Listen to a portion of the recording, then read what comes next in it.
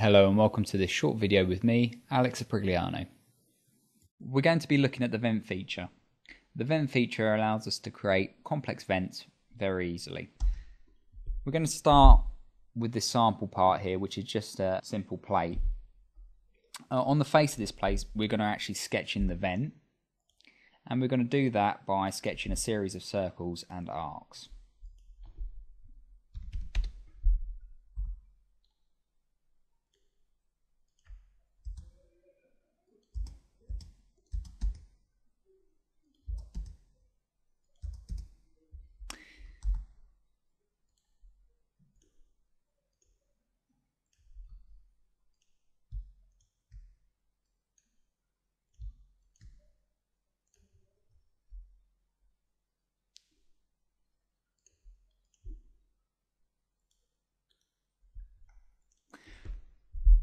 So the sketch we've drawn there will just represent this outer boundary, the inner boundary, and the ribs and spars of the vent itself.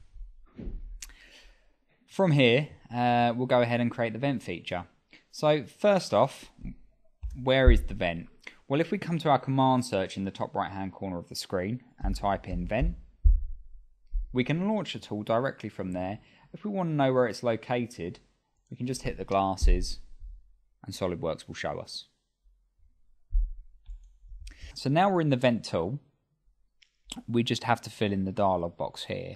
So the first thing we need to do is select the sketch segments which represent the outer boundary.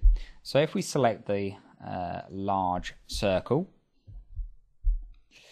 within the geometry properties it asks us for the face on which to place the vent, and it will also give us the ability to add draft and add radiuses. We have this flow area here which will give us the overall area of the vent itself and how much of that vent area is open. Now we'll come in and we'll define the ribs. So click on the box to make it blue and then simply start selecting your sketch segments. Now within here you have the ability to change the depth of the rib, change the width of the rib, and define an offset. So if I wanted to sit 5 mm above the plate, for instance, I can make that happen.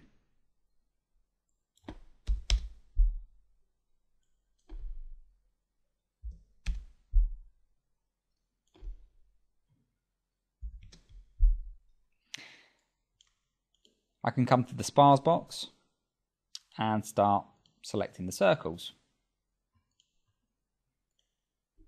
And again, I have the ability to change the depth, change the width, and change the offset. Lastly, we have this fill boundary, where we can select the inner circle and just fill that in.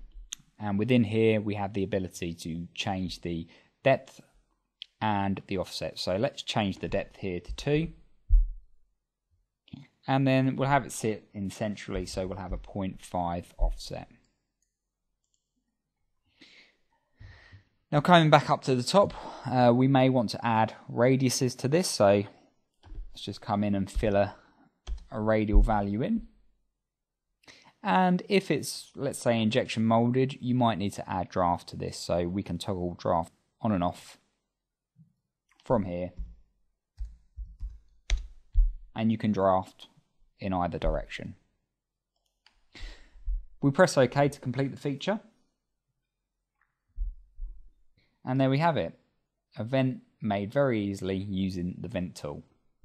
Thank you for watching.